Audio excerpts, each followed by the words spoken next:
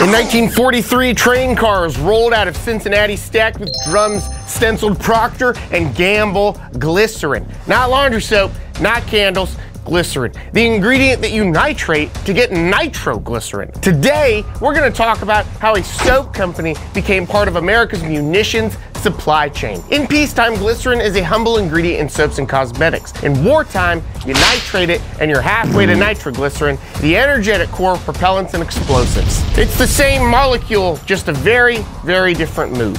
I'm Mandatory Fun Day, you're watching Haywire History, and this is the soap company that likes to turn war criminals into a pink mist. Before they were the backbone of America's World War II munitions supply chain, Procter & Gamble began in 1837 in Cincinnati, built on fats and oils chemistry. By the late 1800s, the firm had a national profile thanks to Ivory, which was trademarked in 1879, the bar that famously floats. The important part of that story isn't the jingle, it's the industrial base behind it. P&G centralized production and R&D at Ivorydale, an integrated complex where labs and manufacturing sat side by side. That structure let them tweak processes, measure yields, and scale lines with unusual speed for that era. Here's the subtle chemical hinge. When you make soap from fats or oils, you split triglycerides. You don't just get soap, you also get glycerin as a co-product. Even in the 19th century, P&G was recovering and purifying that stream. Nobody was thinking future propellant feedstock in 1890, but the capability was there. A lesser-known pre-war move sharpened the chemistry bench. In 1933, P&G launched Dreft, an early synthetic detergent. It wasn't yet the heavy-duty juggernaut Tide would become in 1946, but it signaled a shift from soap maker to company that solves cleaning with industrial chemistry.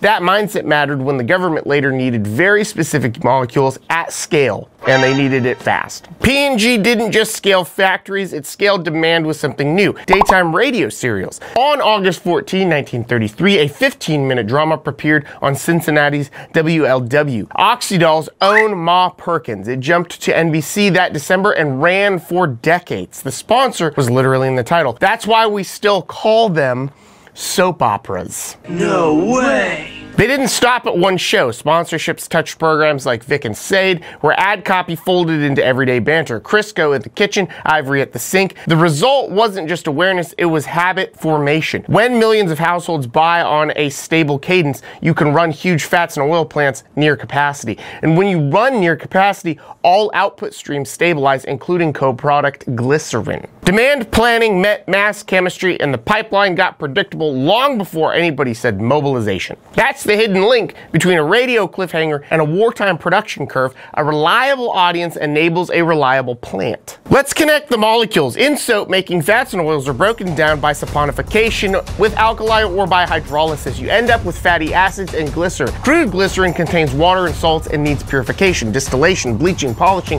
before it can serve in food, pharma, or defense. For explosives and propellants, the magic step is nitration, carefully introducing nitric and sulfuric acid so glycerin converts to nitroglycerin.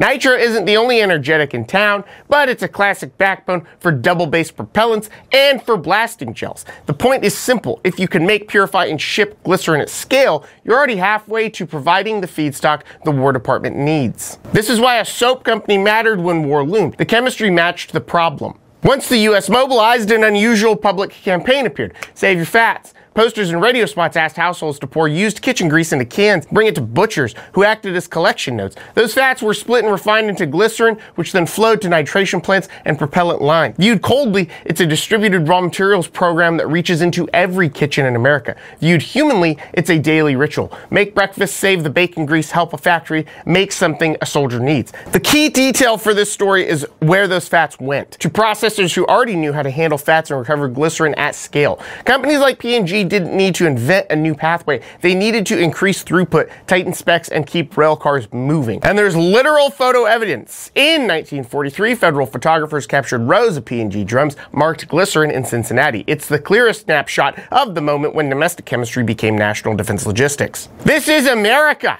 where breakfast, butchers, and ballistics all meet on a bill of lading. From feedstocks to finished shells, the Procter & Gamble Defense Corporation, the Army's problem wasn't just making ingredients. It was loading, assembling, and packing live munitions safely and fast. That work requires disciplined processes, QA culture, and the ability to train thousands of workers into precise roles. Skills civilian giants already had. So the government tapped firms like P&G to operate ordnance plants under contract, and P&G formed the Procter & Gamble Defense Corporation for the job. At the Wolf Creek Ordnance Plant near Milan, Tennessee, P&G Defense served as the operating contractor on the load assemble pack side. Adjacent to the government-run Milan Ordnance Depot, think of it as a dual-track hub, civilian-run production lines next to military storage and distribution. The Gulf Ordnance Plant opened in 1942 under P&G management. At peak, it employed 10,000 workers, many of them women, loading everything from 20mm and 40mm rounds to 75mm shells and 100-pound bombs,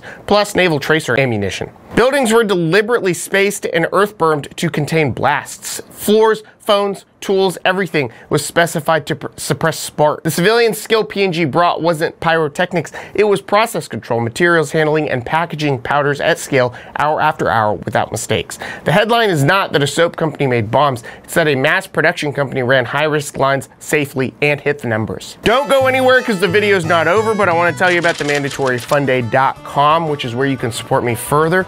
All my gear is fulfilled by Ranger Up, which is a veteran-founded, long-running, and rock-solid on-quality company. They've been serving the military community for years, and it is once again veteran-owned. We brought it back, we relaunched it. Go check it out. The link is on my website. People are stealing my designs. You can see my designs all over the place on the internet. The only place to get my official merchandise is through one of the links on my website. This month's designs are the Department of Defense, and this meeting could have been a fist fight. I really thought you guys would like that. There's a members area on my website, and in the members only section, there's an exclusive store where you can get 20% off and a bunch of other benefits.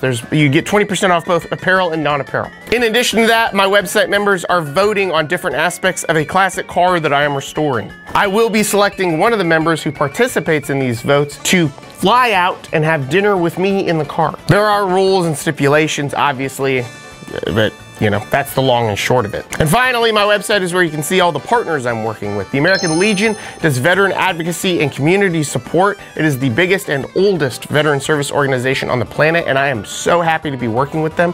I will be a member for life, even if I'm not working with them at some point. Transcend is a veteran-operated and owned telehealth company. They do comprehensive health. They will help you dial in your physical fitness and performance in any way that you might need. I started using them about 2 months ago. I immediately saw the effects. I feel so much better. They've helped me completely change my life, and I have so much more energy now. Click the link if you want to check them out. Let's get back to the story. P&G already ran the fats and oil splits that created glycerin and already had purification capability. Wartime demand didn't require a brand new invention. It required rerouting and scaling existing streams to tighter specs. Systems fit national brands live on forecastable demand, process discipline, and QA. Those same muscles translate to ammo loading, where tolerances aren't just cost issues, they're safety issues. Schedules, line balancing, inspection regimes, documentation. This was a familiar muscle memory for a company that had been packaging powders and liquids for decades. Marketing became throughput insurance. The 1930s radio strategy made purchases habitual. Habit made factory cadence predictable. Predictable cadence meant confidence to run at capacity, which meant a steady river of co-products like glycerin. When Washington called, P&G didn't scramble to build a river, it already had one, and it could open the gates. At plants like Gulf Ordnance, thousands of workers, many women, were trained into specialized roles: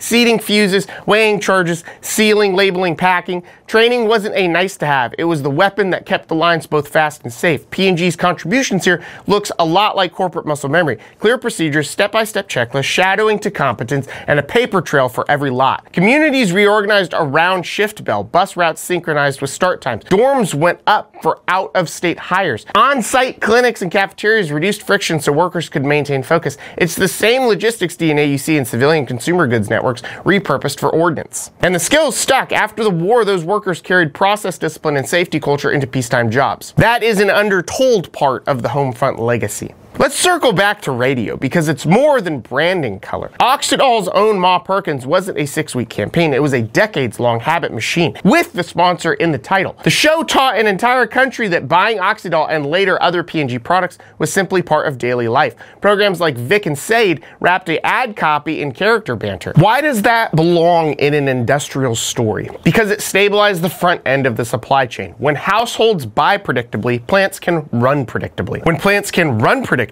co-product glycerin flows predictably. And when the government needs a feedstock for nitroglycerin, there's less ramp-up pain. Magic. Got it. An advertising decision in 1933 echoes into a war decision in 1943. By late 1945, demobilization shifted the map. Government facilities like Milan continued under Army control with rotating operators, while P&G stepped back from ordnance operations and recentered on consumer products and chemicals. The glycerin know-how persisted for peacetime uses. Food, pharma, personal care, and the company's research culture pointed forward. In 1946, P&G launched Tide, the first heavy-duty synthetic detergent that would reset home laundry worldwide. That isn't an explosive story, but it is a through line. A company that learned to think in process streams and molecule performance kept doing exactly that, just pointed at laundry instead of logistics for war. The wartime lesson remains elegant in its simplicity. The fastest wins under pressure often come from repurposing systems you already run. If you liked this video, check out some of my other history videos or some of my geopolitics videos. Really just watch any video. If you haven't subscribed to me, why? I feel like we're friends at this point. You can get 10% from the VA for listening to my voice this long. I am Mandatory Fun Day. That was Haywire History, and you know a little bit more about soap now.